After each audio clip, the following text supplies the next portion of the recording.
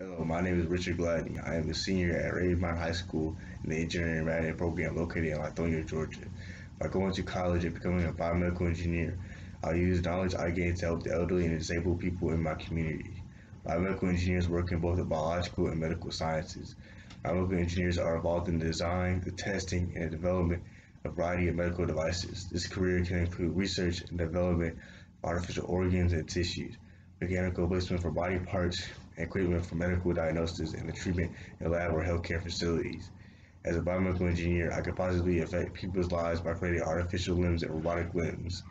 I plan to use my degree to help disabled individuals have ownership of personalized robots. The future is closer than you think.